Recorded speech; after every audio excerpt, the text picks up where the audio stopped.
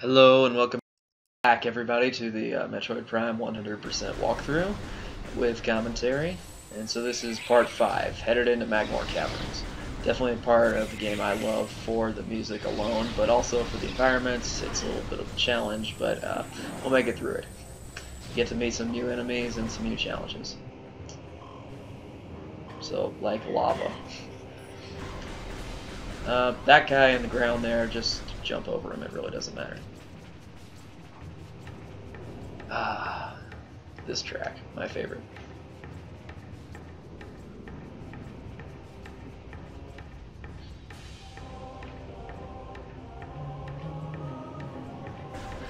Yeah, I definitely love this music. I love this music to death. It's probably my favorite track in this game, besides maybe, I don't know, maybe the Space Pirates. But if you shoot that little pillar there twice with a missile, try to make it in rapid succession, but 2 missiles will unlock that artifact there, which is pretty sweet, I have to say, just because artifacts are kind of the key in the game, so you're going to want to get a hold of that. I'm trying to remember which way to jump from, but I think you can get on top of here if you just... there's one spot, yeah, up there.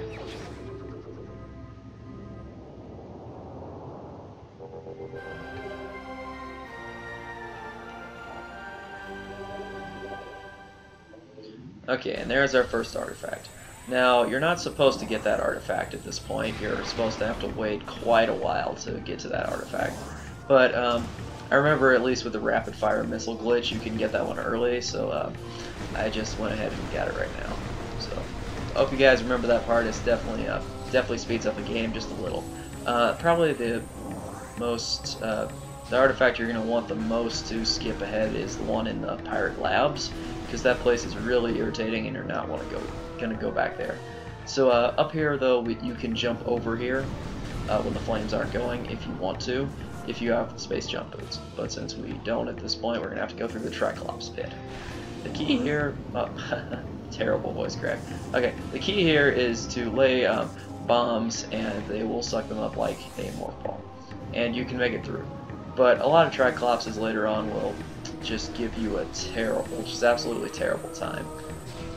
Over here, though, we're also going to go for another missile expansion, just because you can never have too many missiles, right?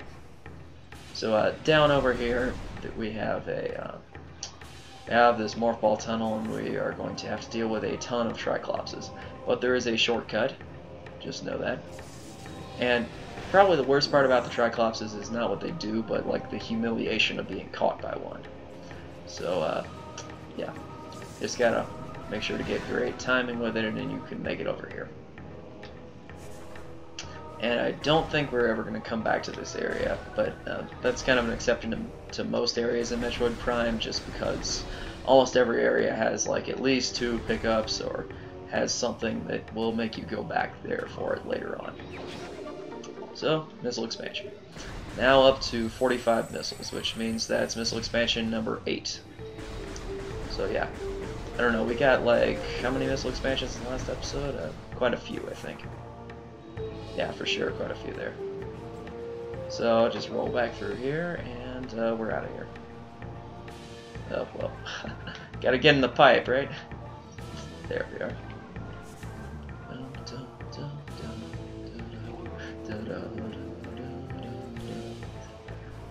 Yeah, okay. I just can't help but humming this theme. It's just so good.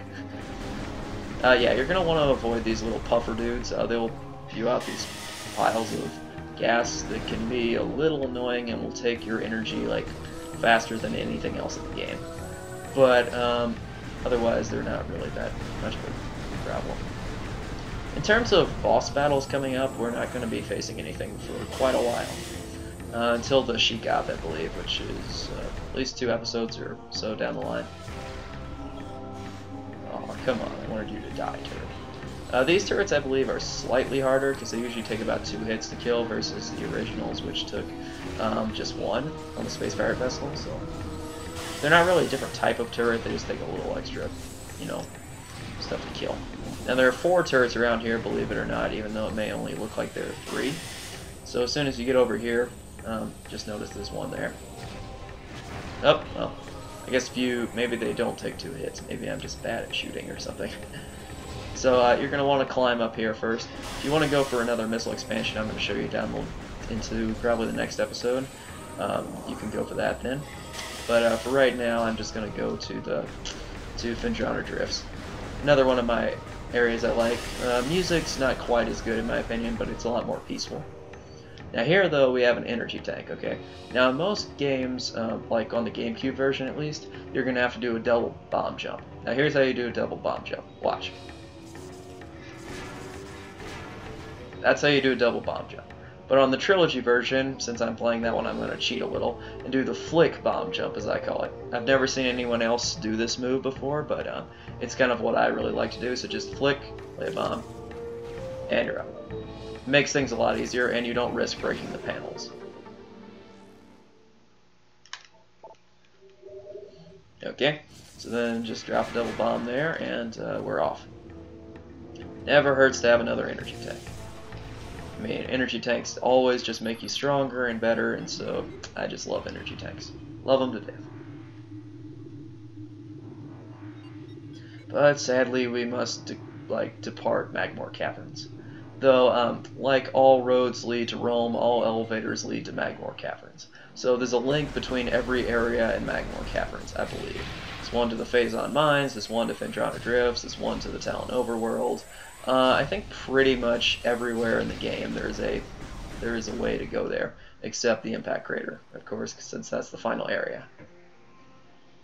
But every other place, just you go to Magmoor, you can find a way to get to that place.